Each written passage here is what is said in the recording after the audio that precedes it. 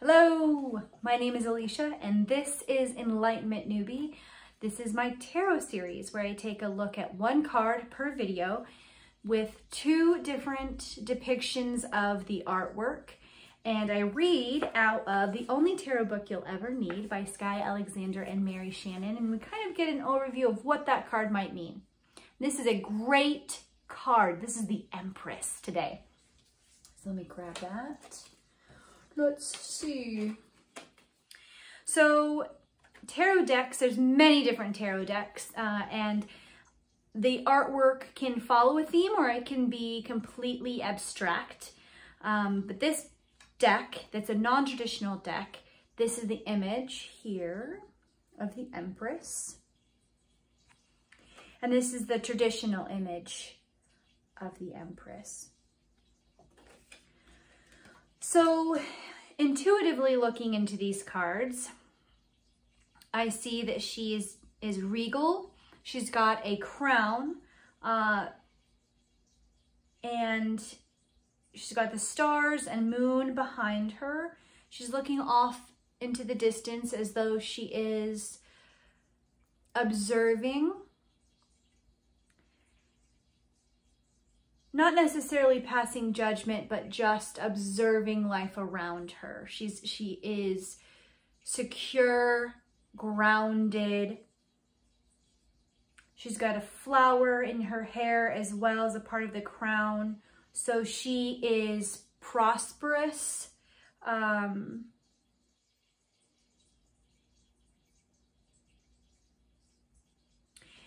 Empress is like a leveled up, how I see it, a leveled up queen. The Empress is the feminine divine, right? So she is the supreme ruler of the deck. That makes sense that there would be moons associated with her because the moon is feminine. So taking a look here at the traditional image, yes, there is a little bit of a shine there, but she is holding her scepter. She is in a fertile field. She does have stars on her crown, so again connecting her to the heavens, but she has fruit on her garment.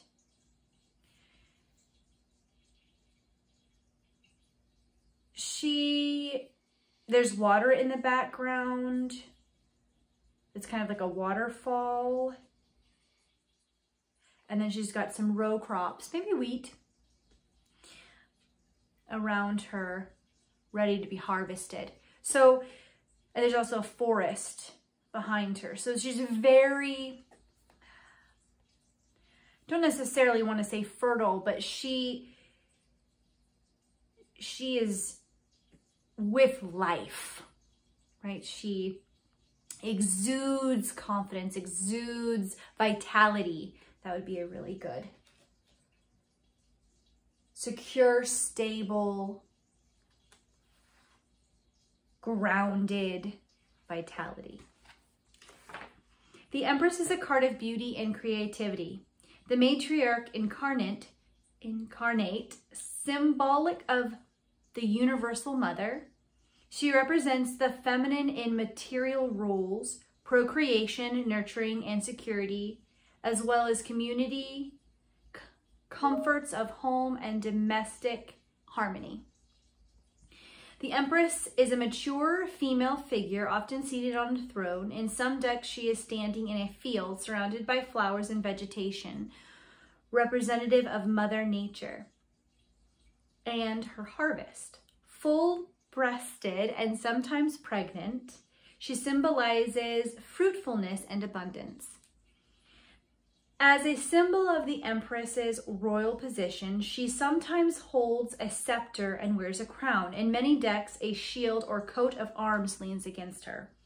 Interpretation. When the Empress appears, a strong feminine energy is at work. As both a mother figure and a representative of the traditional female role, the Empress is a creative force that works for harmony. She brings desperate things together, reconciling differences like a person running a household must do. This is a card of emotional control and congeniality. The Empress also refers to a person's emotional and physical resources for nurturing, healing, feeding, and supporting other people. Often, there's a situation in a person's life where love and nurturing are required, sometimes by the person herself, sometimes by others. This card may refer to a way the person was mothered, for the first and most significant relationship you form is with your mother, and this relationship has a direct bearing on all subsequent relationships. The Empress is linked to all mother goddesses of antiquity, but especially the Greek god Hera, the wife of Zeus, and the quintessential matriarchal figure.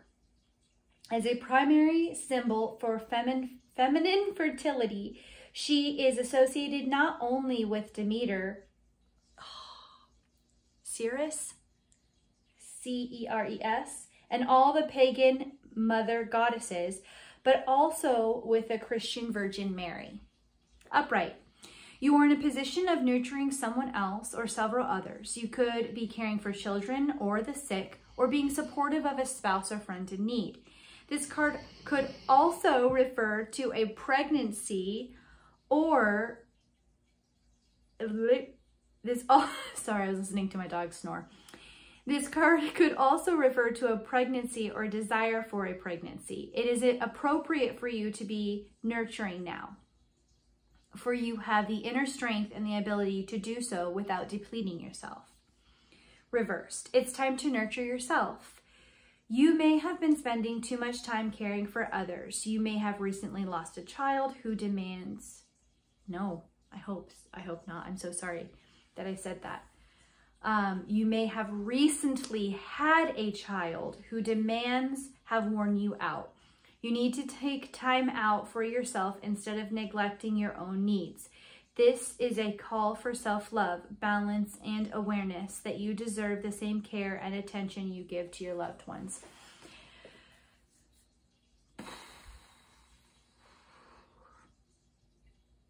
I don't believe in slips.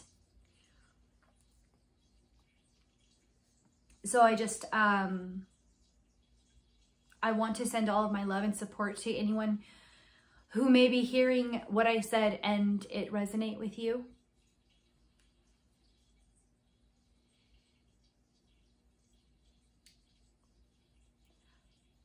Just know that in times of great despair, you are not alone in your pain.